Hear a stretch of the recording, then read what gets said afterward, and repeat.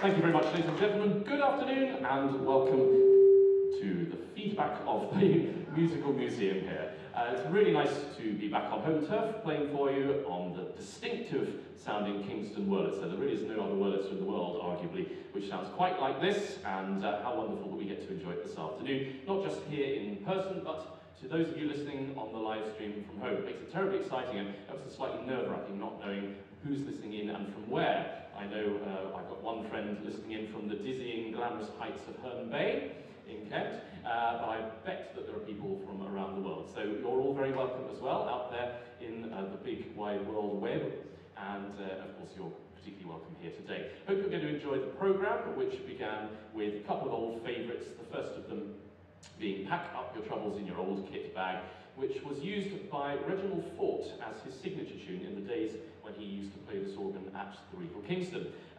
Theatre organ aficionados will know that that signature tune did the rounds and went on to become associated very closely with Douglas Reeve, and Reginald Fort himself composed a signature tune called Keep Smiling when he went to the BBC in 1936 because he wanted something original, no doubt, to keep those royalties rolling in, but also to be identified on the radio in the way that signature tunes were originally designed to do. And after that, can't beat a bright and breezy 6/8 march, that one from the pen of the great Kenneth Alford, called On the Quarter Deck. Now, I've got a host of music for you this afternoon in various different styles that work well on the organ, and I'm going to keep the energy levels going, while I still can anyway, before I get too tired, with a wonderful piece of music by Cecil Norman, a little samba, which will feature the phantom piano, which, in case you're new to the museum, I am able to control from the organ keyboard here, like this. good old bashing in this samba, which is called Tampico. After that, we're going to go headlong into a selection of tunes from the pen of Ivan Novello. I'm a particular fan of Ivan Novello's music. Together with Noel Coward, he was really one of the greats of the era, and I think Novello's music works particularly well on the croony sounds of the museum's Wurlitzer. I've played all sorts of pieces of Novello over the years from many of his different shows, but I thought that I would stick to just one show this afternoon. All of this music comes from a show which opened right at the end of the 1930s, on the outbreak of war in fact, called The Dancing Years.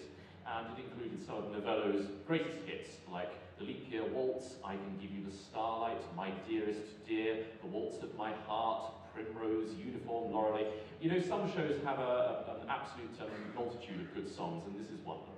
So, you're going to hear Tampico by Cecil Norman, and then some music from The Dancing Years by Ivan Novello. Once again, welcome. Thank you for choosing to spend this beautiful afternoon inside, listening to some of the sweetest sounds that you can find on planet Earth. Hope you'll enjoy the programme.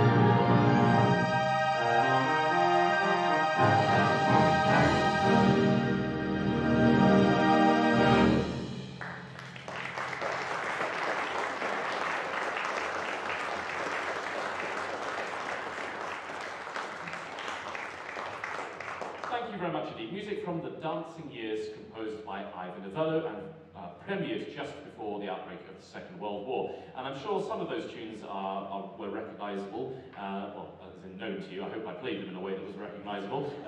You know what I mean. And some really good melodies, which, as I said, suit the lush, dark sound of this Wurlitzer particularly well. Now, a trip to a Richard Hills concert wouldn't be complete without hearing a piece or some pieces of music composed by organists of the past. I'm very passionate about doing that. I think it's great to keep their memory alive.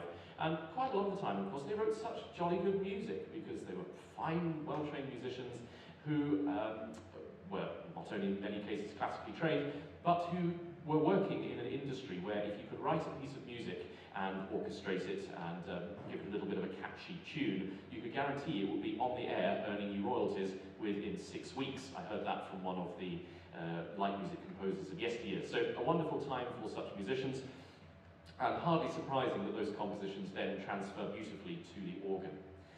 Now, I haven't played this piece for quite some years, and I thought it would be nice to dust it off in preparation for today's programme. It's by a gentleman called Stanley Wiley, whom I had the great fortune and honour to meet on a number of occasions. He was for many years the resident organist of the Ritz Cinema in Belfast. He wasn't a Northern Irish native, but he transferred over there while working for ABC Theatres and took over from the legendary Joseph Seal, who of course is very associated with this organ from the time it was in the Regal Kingston upon Thames. So Stanley took over from Joe, and Joe Seal, as you can imagine, was a very hard act to follow, but Stanley certainly kept up and got his own following of supporters and was just the most wonderful musician, and better still, the most kindly and helpful and lovely gentleman as well. And for young whippersnappers like me, as I was at the time, coming up to these great sort of towering figures of the theatre organ scene, having someone like that pat you on the back and say, "Carry on, you're doing a good job," was really stuck to me to this day. So I think that's a wonderful testament to Stanley the human as well as Stanley the musician. Now, this piece of music dates from the 1950s, and so much of that sort of mood music, as it was called in the 1950s, follows a similar pattern. Jaunty outer sections, maybe slightly more expansive inner sections. And you'll certainly hear that this is a characteristic piece in the sense that the title rather describes the character of the piece. It's called Hurrying Home.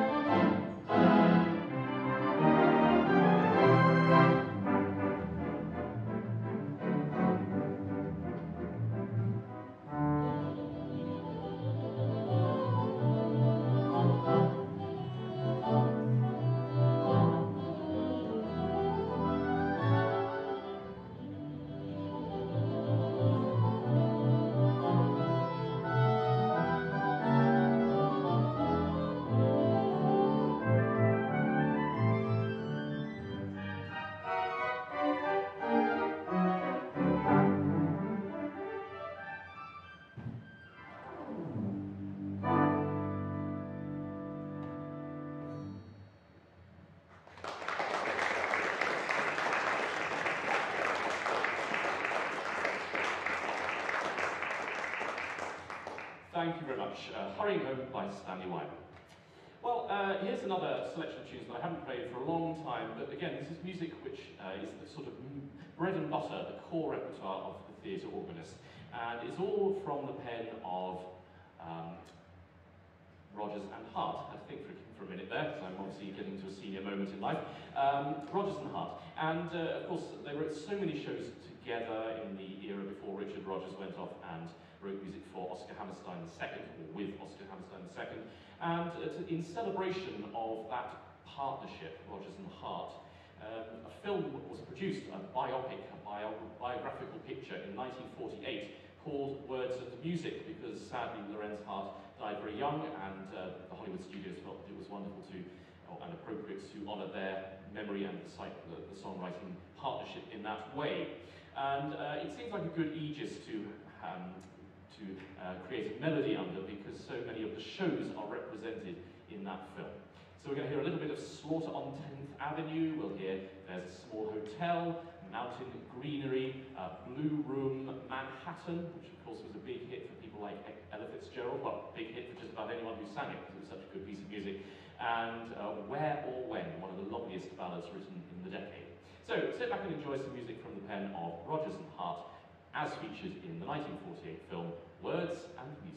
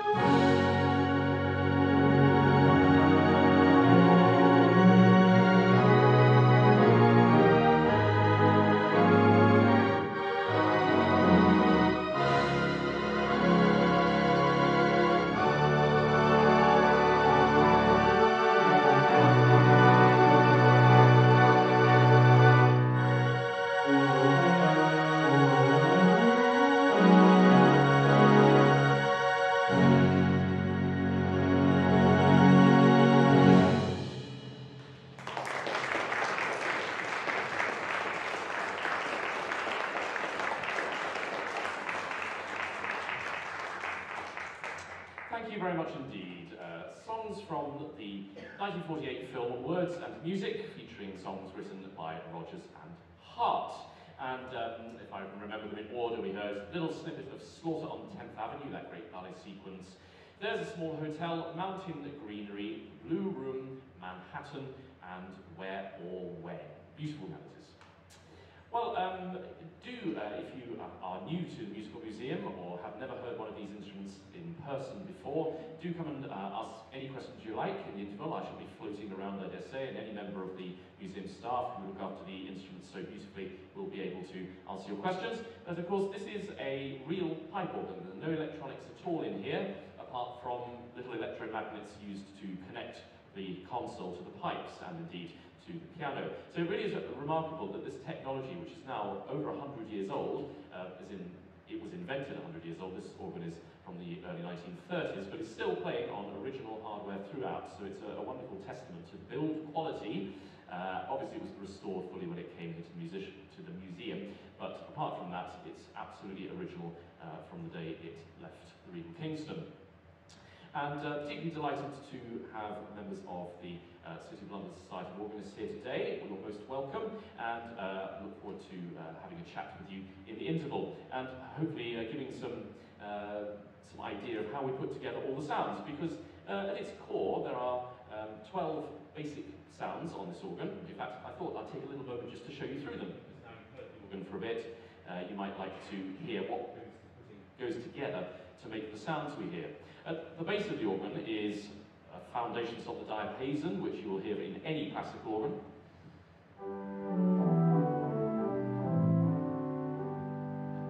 Obviously, it's slightly louder and more exaggerated than you would hear on many classical organs, because these instruments had to fill theatres of 2, 3, and in some cases 4,000 seats. So everything is on super high pressure and voiced to be very big. Lovely strings, violin and celeste.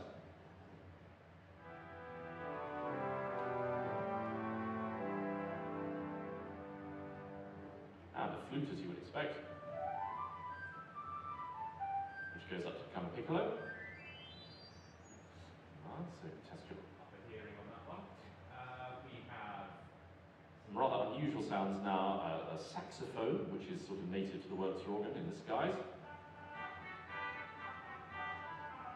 Little colour reed. Canura, very short and buzzy. And then we get into the reed stops, the buzzy things. We have tubas on the organ that sound like this. Particularly fine tuba on this organ. Very rare French trumpet. And English horn, which is really an English horn. So put together, the brass section sounds very imposing.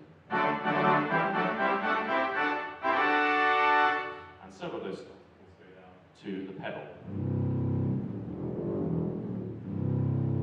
The backbone of the theatre organ is the tibia clausa, which is a big stopped flute. But of course we best know it with its tremulant or vibrato, which gives that characteristic sound.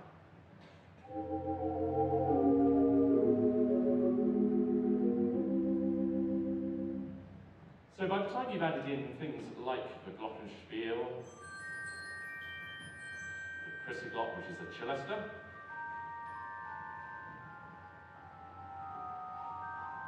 and vibraphone. You heard the cathedral chimes earlier, and of course the kitchen sink department, the marching band stuff, which sounds like this.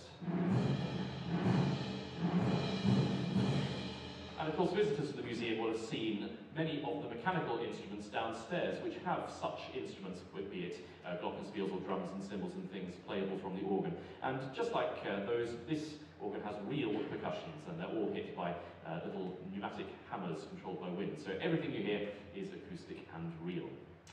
Well, to close out the first half, we're going to put all of that into action now, and various different combinations of voices, with one of the big pieces of the, I suppose, the grand sweep genre. I've just completely invented that. But on the back of things like Richard Abensel's Warsaw Concerto, there was a bit of a fashion in the 40s and 50s for sort of mini concerti almost, of which that is one. The Dream of Olwen, perhaps you will recall, fits into that mould. And so does this, by Donald Phillips, Skyscraper Fantasy, and I hope you'll be able to picture, a sort of soaring cityscape as you hear the music. So we're going to finish the first half with Skyscraper, fantasy or themes from that by Donald Phillips. Hope you're enjoying the show so far. Lots more goodies on the programme in the second half, and look forward to having a chat with you in the interval.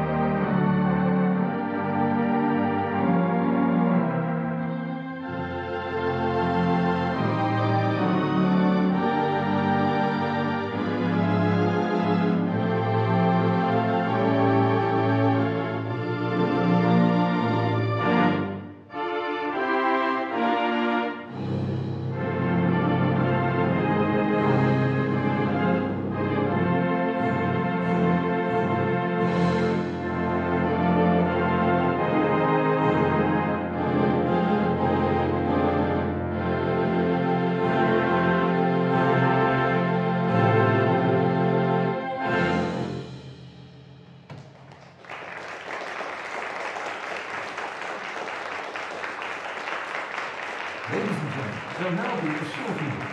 Audience here in the concert hall, the museum's cafe is open, serving a variety of snacks, ice cream, alcohol and soft drinks. And for the viewers at home and watching online, there's plenty of time for a cup of tea. So please go and enjoy. We'll be back right after the break. And now, ladies and gentlemen, at the console of the museum's mighty Wurlitzer, please welcome back Richard Hills.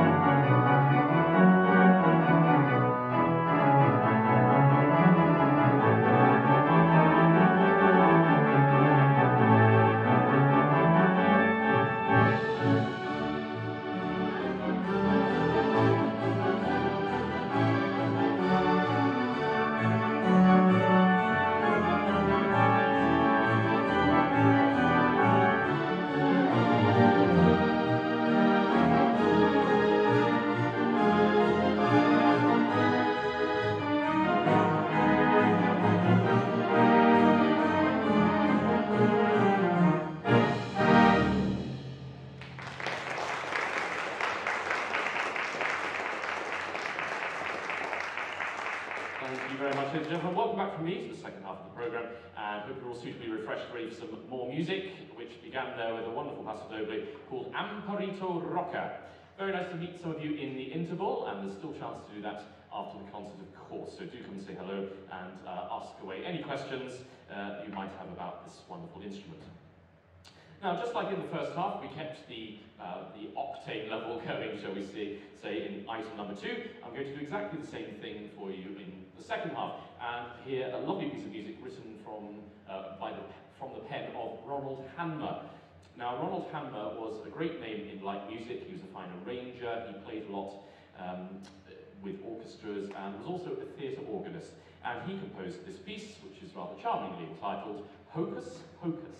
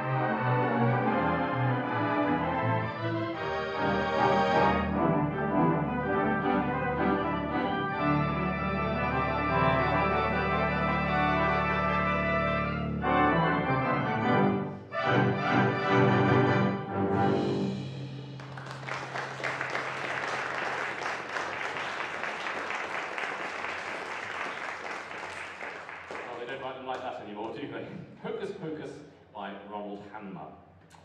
Well, we're going to hear some of the more gentle sounds of the organ now, including the aforementioned tibia clauses and some of those brass sounds, but used in a slightly different way from the fanfare-like way that you've heard them used in many pieces this afternoon. Here is a wonderful old ballad that goes back just about 100 years, probably slightly more, and it's still one which is known to many. It's called If You Were the Only Girl in the World.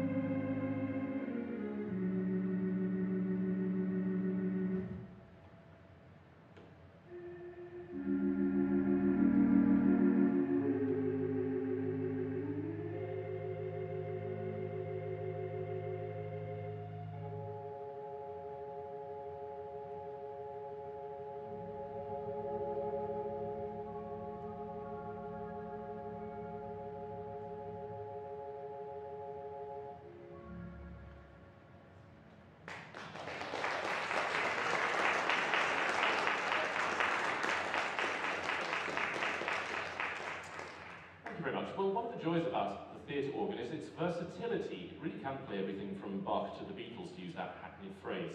And there's always things go in waves, don't there? And there was a time when the staple diet of theatre organists would have been music from operettas, so things like the Ivan Novello that we heard earlier, all the sort of Rudolf Frimmel works that you might have heard. And the next composer, a group of whose pieces I would like to play, Sigmund Romberg, was very much in vogue. You'd certainly hear one or two Romberg pieces, I think, if you went to a theatre organ recital back in the 1950s or 60s, in the early days of the Cinema Organ Society. And I think it's our job really on the cinema organ circuit to try and keep some of this music alive, because it really just isn't being heard these days, save a few notable examples. I can think of the John Wilson Orchestra playing pieces of Sigmund Romberg as an example, and I know that John Wilson himself is passionate about operetta, that sort of light but not as light as a Broadway musical style of music, and it really does have a place in the musical sphere. And so we're going to hear now a collection of music by Sigmund Romberg, which comes from a 1926 show, which is arguably one of his very greatest and biggest hits. Music from The Desert Song.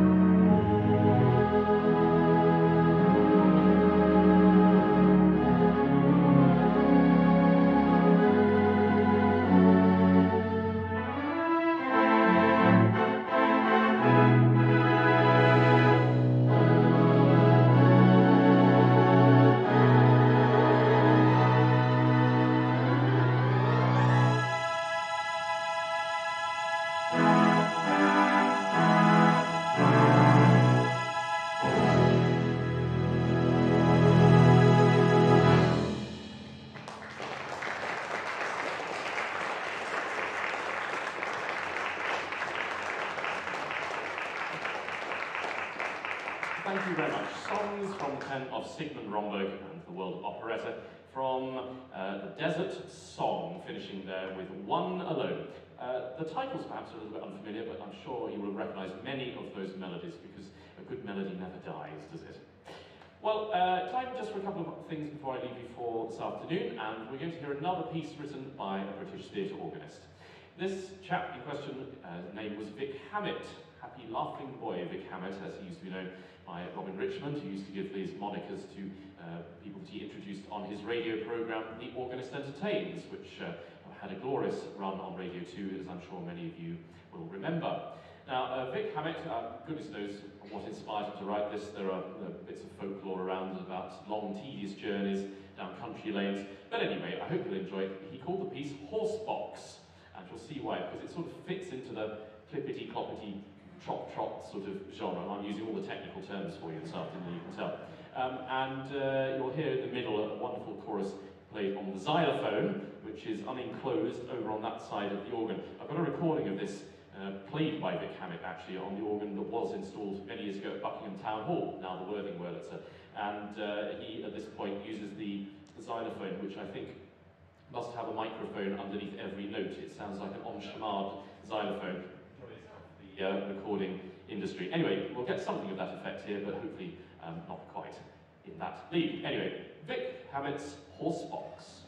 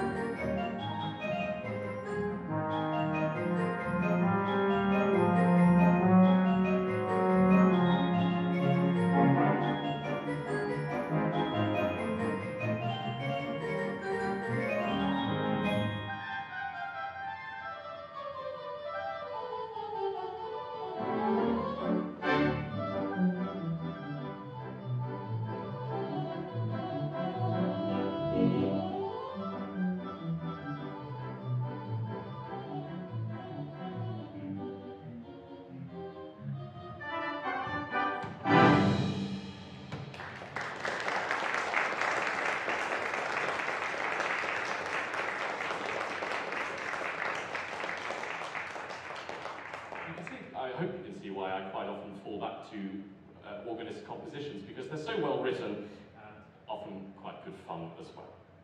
Well then, time for the closing item on the concert today, and before I do that, I must, as ever, take a moment to thank you all for coming. Of course, it wouldn't be the same without you. Isn't it nice that we're starting to get back into live performance yet again? No matter how good a recording you hear, it's never quite the same as hearing one of these instruments in the flesh. So thank you for coming to do just that. Thank you to those of you who are tuning in online from various parts of the globe, and of course thank you to everybody here at the Musical Museum, to Simon, to Steve, to David and the team for all they do, not just to keep the Wurlitzer in good fettle, and I can tell you that takes some experience and time, of course, but also all of the other instruments in the collection too, and we're very much indebted to all that hard work. So let's give them a round of applause, shall we? That's sterling.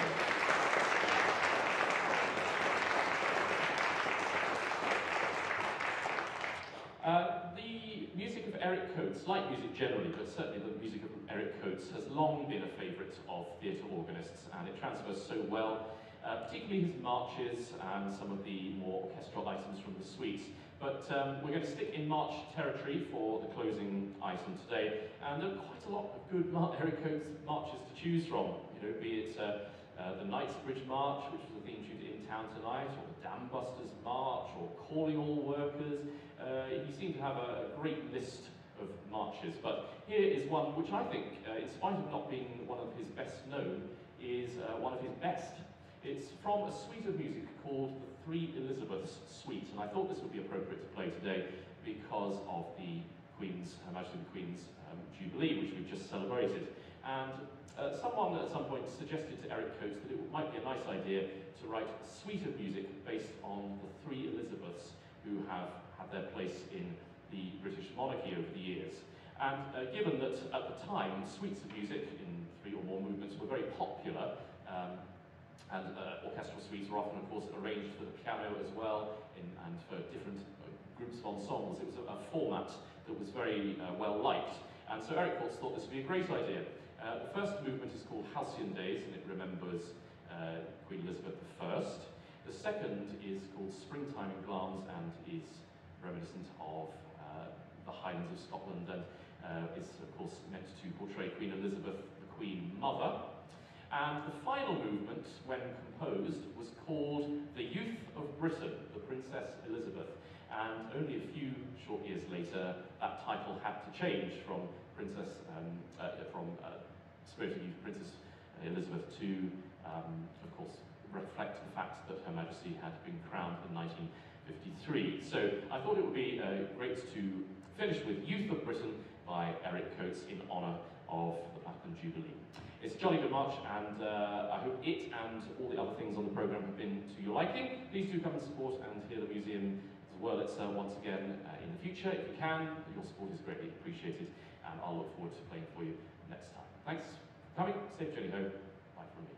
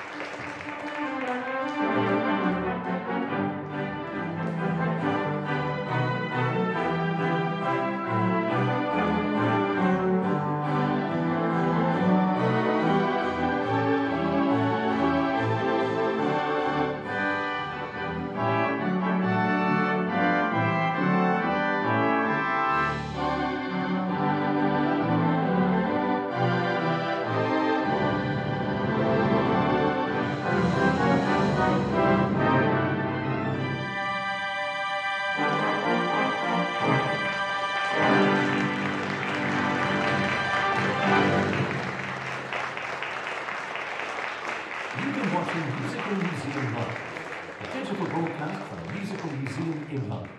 Don't forget to subscribe to our channel if you want to see more of our content. To find out more about the Musical Museum, visit musicalmuseum.co.uk. Thanks for watching. Bye for now.